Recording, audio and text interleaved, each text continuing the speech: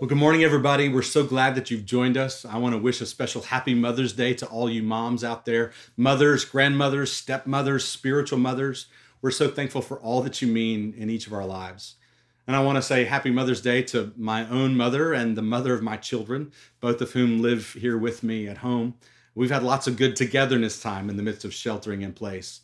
But we're also thankful for the moms in our lives. So happy Mother's Day. I've got to tell you this morning that I have one mother in particular who's heavy on my heart and my mind.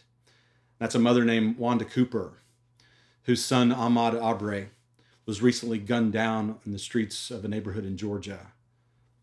And as followers of Jesus, I think we need to be reminded to grieve with those who grieve. And there are many, not just this mother and her family, but many around the country who are grieving this tragedy. And that we as followers of Jesus need to be reminded that we're called to be people who pray for and who strive for reconciliation and justice. Reconciliation and justice are themes that are woven throughout the pages of the Bible because they are near to the heart of God. And IBC, I hope that reconciliation and justice will be near to our hearts as well. Now, this morning, we're continuing in our sermon series called Easter People.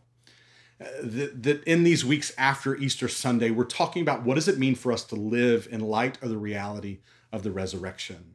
What does it mean for us to be Easter people in our everyday lives? And this morning, we're talking about the idea that Easter people give extravagantly. That we recognize that we have been the recipients of the extravagant gift of God through the life, death, and resurrection of Jesus. And in response to that, we give extravagantly back to him. I got to tell you, though, I was a little nervous coming into this Sunday, thinking about the fact that once I introduced the topic, that the number of viewers might drop dramatically pretty quickly. Because we all know that it can be a bit uncomfortable hearing a preacher talk about giving. But I want to let you know at the beginning here today that there's nothing about this sermon that's at all about guilt. Because God doesn't want us to do anything we do for him motivated by guilt. God wants us to do everything that we do for him motivated by gratitude for the grace that we've received. So if I make you feel at all guilty today through this sermon, I've failed as a pastor. Today's not about guilt, and it's not about anything that we need from you as a church, that this isn't because we find ourselves at a time when finances are tight at IBC. That this was a sermon that we planned 5 months ago as a part of this series. Recognizing that we don't want to come to you and talk about this because we have some kind of need from you. This isn't about what we want from you, but about what we want for you. What God wants to do in you and what God wants to do through you. Now, I'll admit that as a preacher, I can feel a little uncomfortable talking about money, because I know what it's like to sometimes listen to messages about money. But Jesus, interestingly enough, didn't seem to have a problem talking about it. Jesus talked about money all the time. In fact, 16 out of his 38 parables deal with money. 1 out of every 10 verses in the Gospels speaks about money. If you look at the whole Bible, what you find is that if you take all the verses that talk about faith and all the verses that talk about prayer and you add them together, you get about the same number of verses that talk about money. That's not because God needs your money. God does not have a need that any of us can provide. But it's about recognizing that God wants something more for you. And this morning, I think we're going to see a bit about what that means by looking at a story that's told in Mark chapter 12. So if you have a Bible, grab it and turn to Mark chapter 12. And we're going to see where Jesus points to the example of a woman who shows us something about what God wants from us as extravagant givers. That has nothing to do with the size of our gift, but that has everything to do with the condition of our hearts. Now, interestingly enough, right in the lead up to this passage, Jesus has been talking about money several times. That in Mark chapter 10, he has an encounter with a man that we refer to as the rich young ruler. And he recognizes that this man who presents himself as one who wants to follow after Jesus still has an inordinate attachment to his own wealth.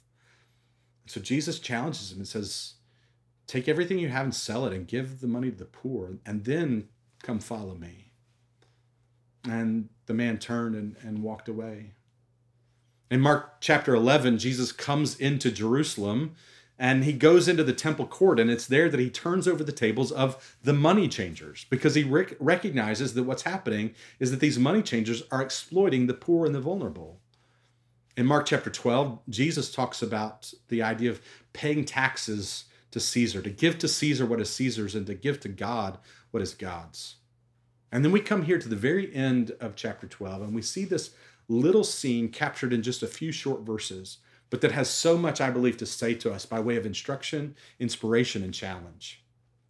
In the context, Jesus and his buddies have been in the temple courts. Jesus has been teaching. He's been having run-ins with the religious authorities. And then we come to the end of the chapter 12, verse 41.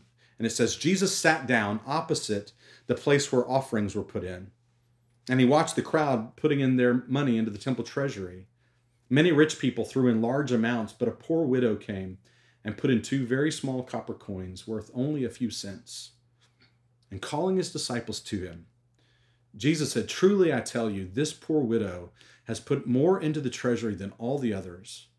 They gave out of their wealth, but she out of her poverty put in everything, all that she had to live on. The scene is that Jesus and his disciples have been busy with all kinds of things there in the temple courts. And now they've sat down and they're people watching. And this is during the last week of Jesus' life, which is the week of the Passover, that the population of Jerusalem at this time of the year would swell by the thousands. And so Jesus and his buddies are sitting down and they're watching people. And they're sitting in the area where there are these collection boxes. The Mishnah tells us that in the temple courts, there were 13 shofar chests, a chest for offering that the top of which was shaped like a shofar, a ram's horn, wide at the top and then narrowing as it goes down to keep people from reaching in and taking what they wanted.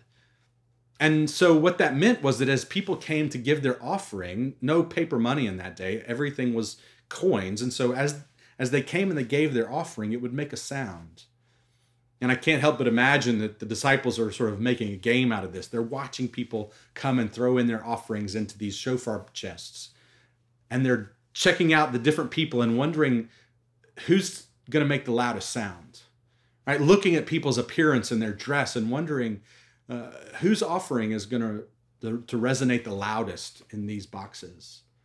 And then along comes this poor widow woman who has just these 2 tiny coins. The King James refers to them as the widow's mites.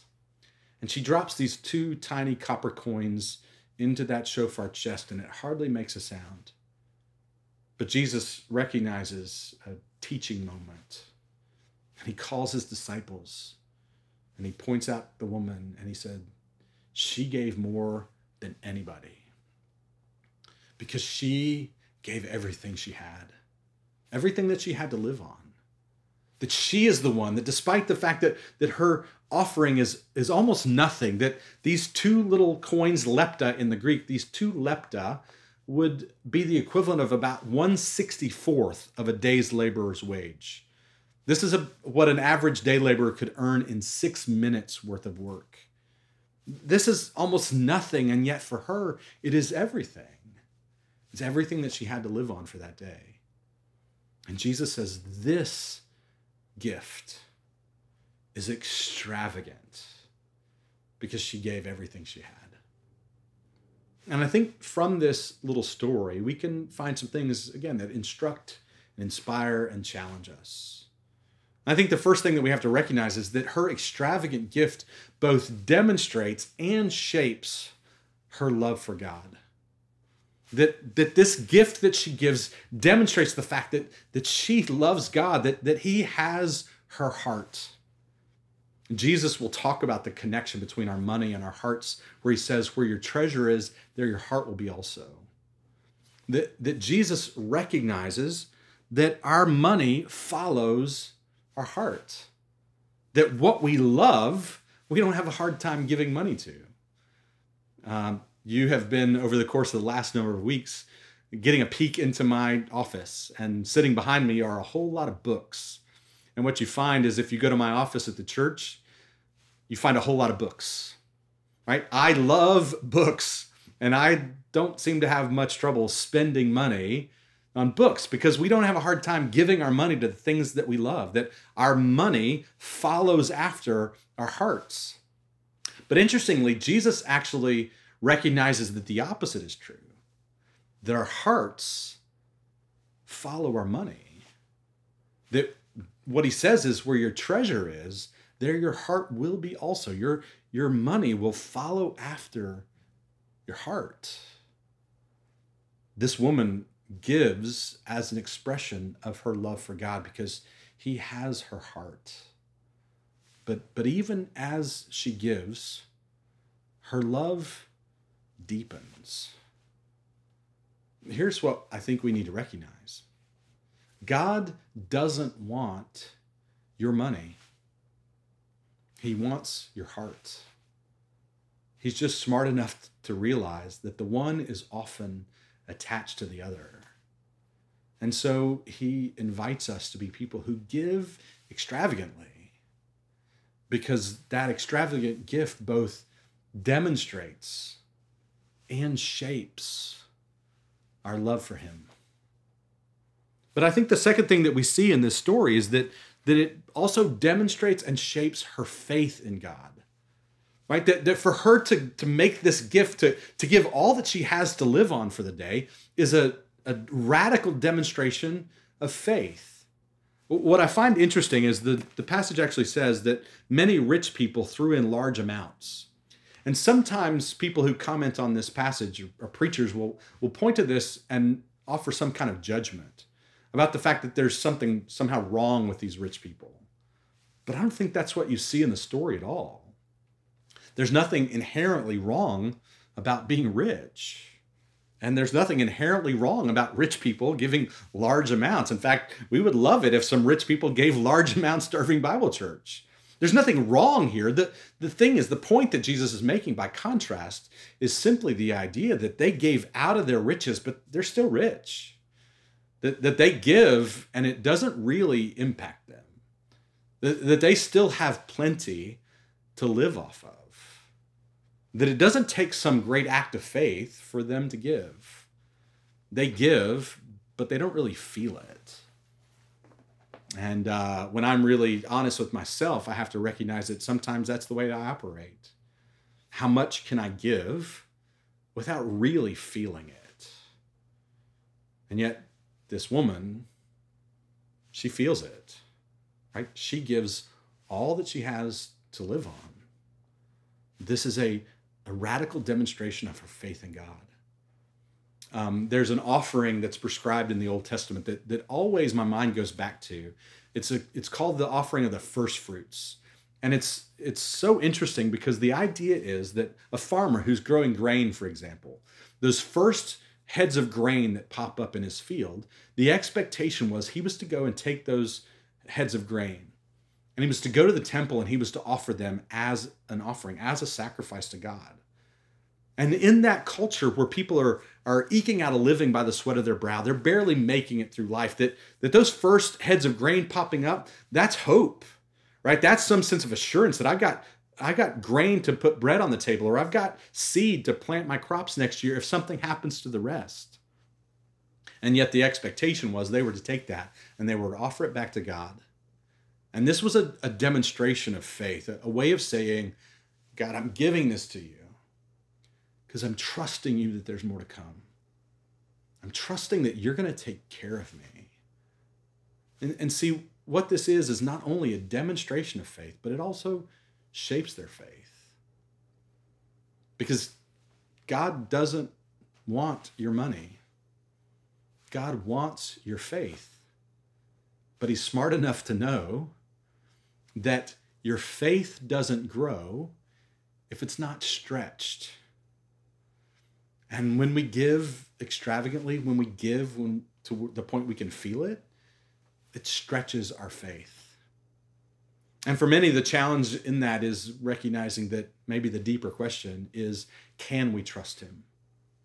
Can we trust him to provide for us? Can we trust him to take care of us? And I think that on this Mother's Day, it's great for us to remember a verse of scripture that's one of the most beautiful verses in all the Bible that actually compares God's love and concern for us to that of a nursing mother. In Isaiah chapter 49, verse 15, Isaiah writes, "Can a mother forget the baby at her breast and have no compassion on the child that she has born? Though she may forget," the Lord says, "I will not forget you. See, I have engraved you on the palms of my hands." For her to turn loose of those coins was an act of faith in the God who would not forget her. That this extravagant gift both demonstrates her faith and shapes her faith. God doesn't want your money. He wants your faith. But he's smart enough to know that our faith doesn't grow if it's not stretched. And I think the last thing then that we see in this little story, in this act of extravagant giving, is that her gift both demonstrates and shapes her commitment to something bigger than herself. That she's throwing this money into the temple treasury. And that's her way of saying, I want to be a part of what's happening here.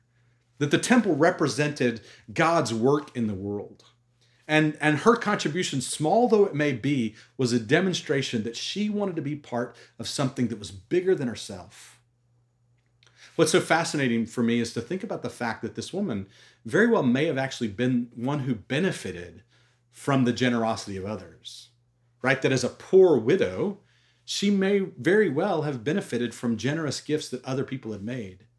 And yet she doesn't then say, I want to just take that and keep it to myself, but I actually want to be a part of what God is doing through the temple.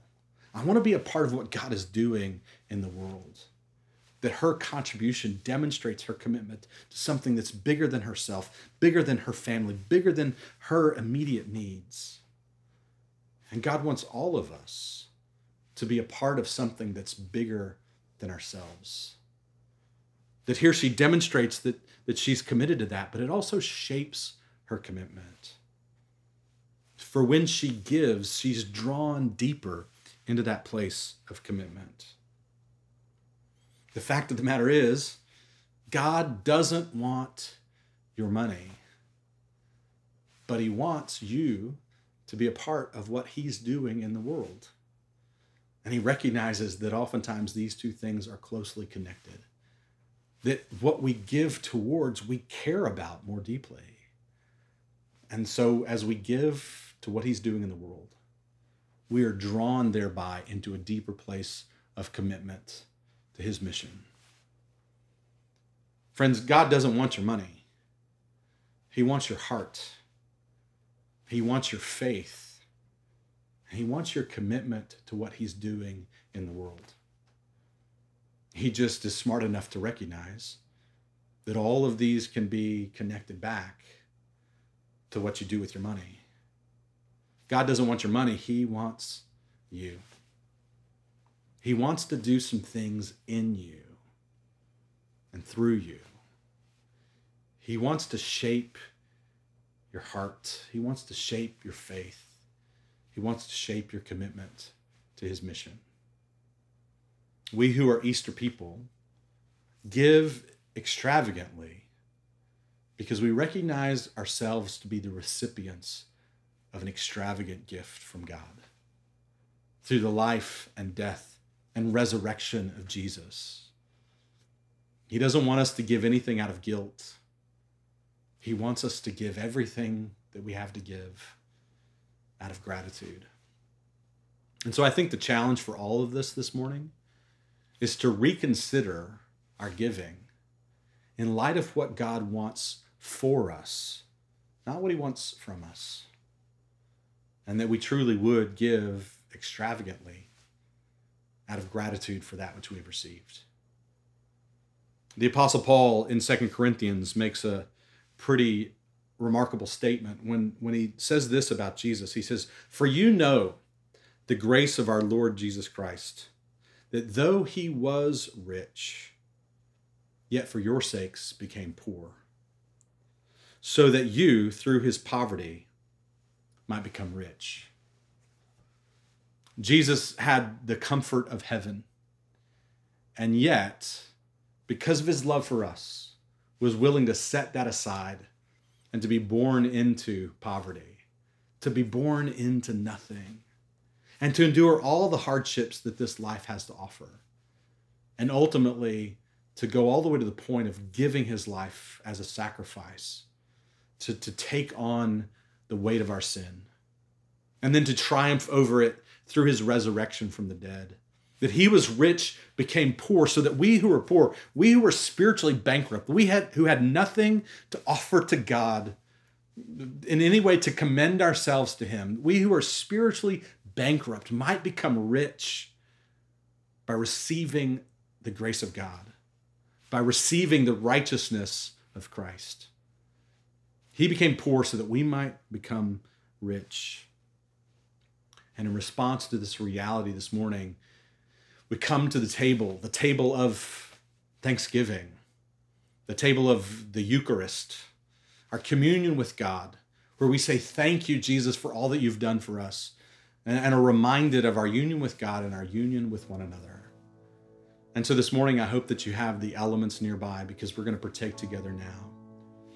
We're going to remember the extravagant gift of God to us through the life, death, and resurrection of Jesus. The Apostle Paul says that on the night in which Jesus was betrayed, he took bread, and when he had given thanks, he broke it. And he said, "This is my body, which is for you.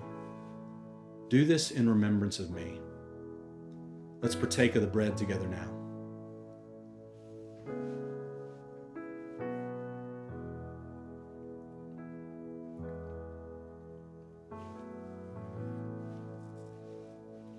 Paul says, in the same way, after supper, he took the cup, and he said, "This cup is the new covenant in my blood. Whenever you drink it in remembrance of me." Let's partake of the cup together now.